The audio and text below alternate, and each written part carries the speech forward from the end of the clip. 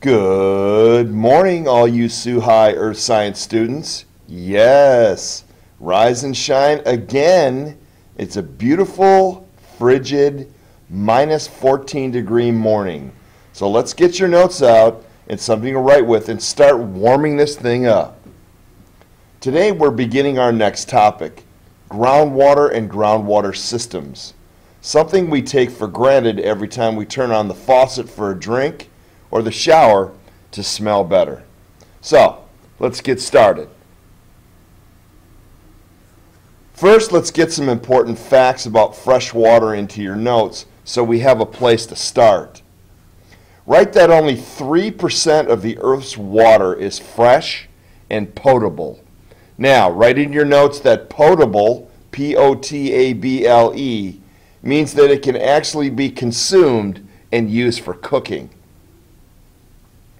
Also write that although groundwater is only 0.6% of the Earth's water, that 0.6 represents 14% of the fresh water. So groundwater is only 0.6 of the 3%, but it's 14% of the Earth's fresh water. Also get in your notes that excluding glaciers, groundwater is 94% of the available fresh water. Next, let's look at how we use groundwater. Write in your notes that groundwater is used for three main things. Number one, it's used as drinking water for about 50% of the population.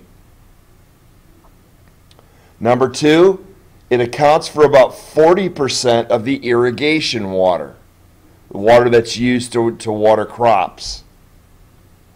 And number three, it provides 25% of industry's needs. So 50% of the population uses it as drinking water, 40% of it's used for irrigation water, and 25% of the groundwater is used for industry needs.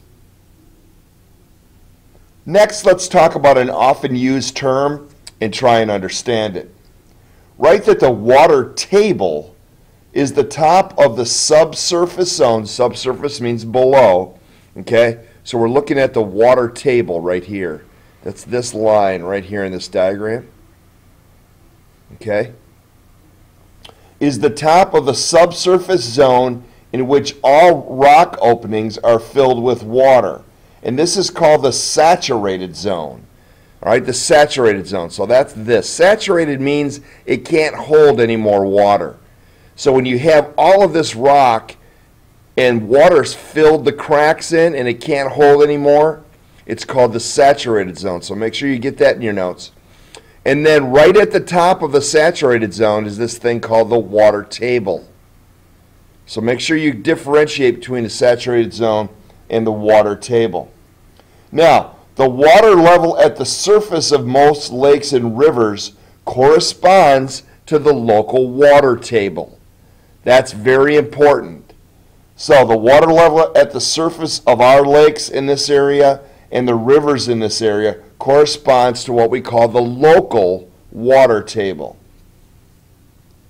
Also write that above the water table is an unsaturated zone. You see that right here, an unsaturated region called the vadose zone. That's not on this diagram, V-A-D-O-S-E, the vadose zone, that you can also see in this diagram. I don't know why they don't have it labeled, but this area right here of unsaturated rock and soil is called the vadose zone, V-A-D-O-S-E.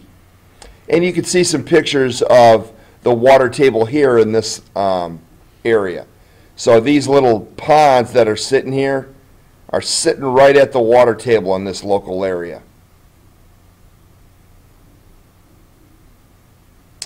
Okay, next get in your notes that a perched water table, you see a couple of examples of perched water tables. So a perched water table is a water table with a bunch of perch in it.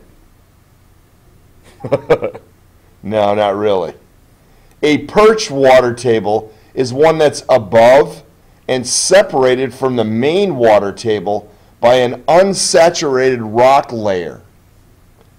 And that perched water tables are commonly produced by thin layers of impermeable rock. For example, shales or clays.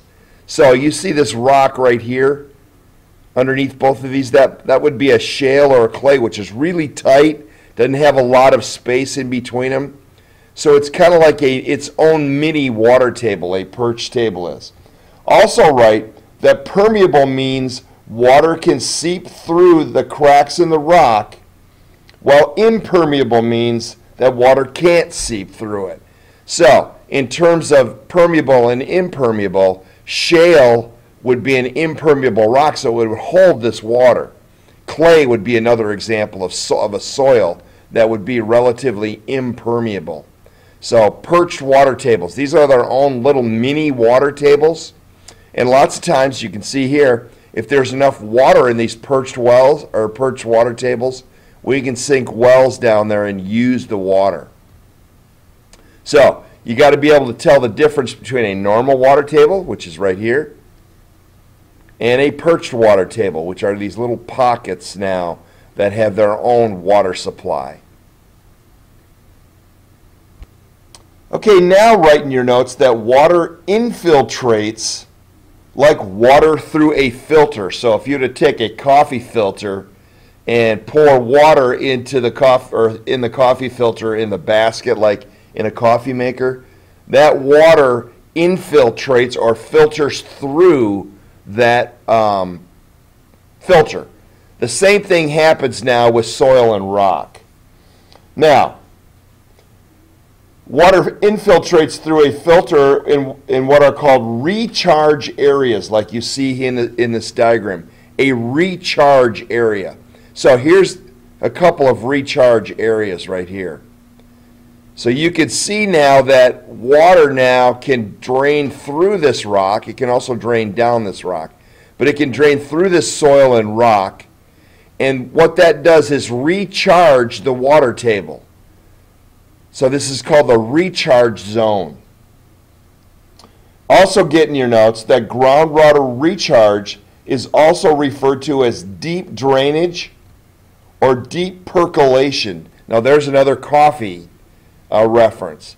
Percolation. Percolation. Percolation. So a percolator coffee pot has a basket in it, and the basket has holes in it, little metal basket. You pour the coffee in it, and the water pumps now through the coffee, and that's called now percolation. So the water drains through the coffee grains, and that's how coffee's made. Same thing happens in a drip coffee maker, where you put a piece of filter in it, or you put a filter paper in it, then you pour the coffee in the filter paper, and then the water filters the coffee through the filter paper. That's called percolation. It's also called infiltration. Now, that's a hydrologic process. Hydrologic means water, where water moves downward, which changes it from surface water. So this water right here is surface water, and it changes it from surface water to groundwater. So you need to know the difference between surface water and groundwater and how surface water becomes groundwater. So it becomes groundwater by recharging or percolating through or draining down through the rock back into the groundwater. Okay, this process is often expressed as flux. So write that in your notes. This process of water percolating through the soil is referred to as flux. Now, recharge occurs in two ways we want you to get in your notes. First, recharge can occur naturally through the water cycle. You see a picture of the water cycle right here. However, it can also occur through what is called artificial groundwater recharge, where rainwater and or reclaimed water, we'll see an example of reclaimed here in a bit, where rainwater or reclaimed water is allowed to reach down into the subsurface. Now, a typical example of that we'll talk about here in a second, but a surface example of reclaiming water would be water that drains out of the gutters and downspouts into a big barrel. You're reclaiming that water. Now, it's not going into the groundwater, but you understand the idea of reclaiming the water.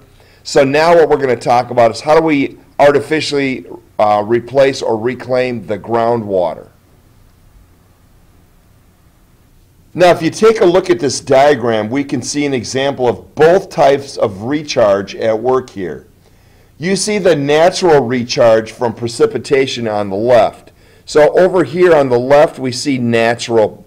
So you got the storm cloud up here, here's our rain. Rain's on the surface. Some of it runs off into rivers and streams, but some of it then recharges the water table by percolating through the sand and gravel into this groundwater reservoir. Here's our water table right here, the top of this saturated zone. So this is the natural way it happens. We're about, hopefully soon, we're about to get an example of natural recharge when the snow starts to melt. Some of it will run off into lakes and streams, but some of it, once the frost leaves, will also penetrate this layer and recharge our groundwater. Okay, now, however, on the right you see what's called a water reclamation. So over here is a water reclamation, where water that's being used for some purpose, like maybe fracking natural gas. Fracking natural gas is where they find a pocket of natural gas in the in the rock, and they shoot water into it, and that forces the natural gas out of that pocket. Then they actually capture it and use it to heat homes. Well, in this case, this pipe now, that water that's being used, that fracking water, is now piped down back into the groundwater reserve or reservoir. So instead of sitting on the surface, they pipe it back down through this pipe and inject it. It's got little holes in it right here, and inject it back into the groundwater. That's artificial recharge, and this thing is called an artificial recharge well. So this is naturally occurring. This is artificially or man-made recharge. So it should now be relatively obvious that groundwater occurs everywhere because the ground occurs everywhere. Now there's places where it wouldn't, big cities, where there's pavement. There's not a lot of ground there to penetrate, so that water runs off into the sewers, and then that's a whole different ball of wax. Now let's take a closer look underground and identify some key areas that help function in the production of groundwater and get them in your notes. Now, first write the zone of saturation. That's down here. Here's your zone of saturation. Now this is an area where all the pore space or space between the rock is filled with water. But not all the ground is saturated. The next is the zone of aeration. So, and here's our water table in here too. That should be kind of getting an idea that the top of that zone of aeration is the water, or zone of saturation is the water table. The zone of aeration is where these pores are filled with air and water. Not just water, air and water in the zone of aeration. And then the next area we call the water table, and you understand that that's the top of the zone of saturation. And in a local area, that's where your rivers and lake levels are, is this zone of saturation. Okay, that's it for part one of our discussion of groundwater. So take a picture of those notes, send them to me in Moodle, then grab that study guide, answer those questions, and I will see you back here in part two of our discussion of groundwater and groundwater systems. Bye.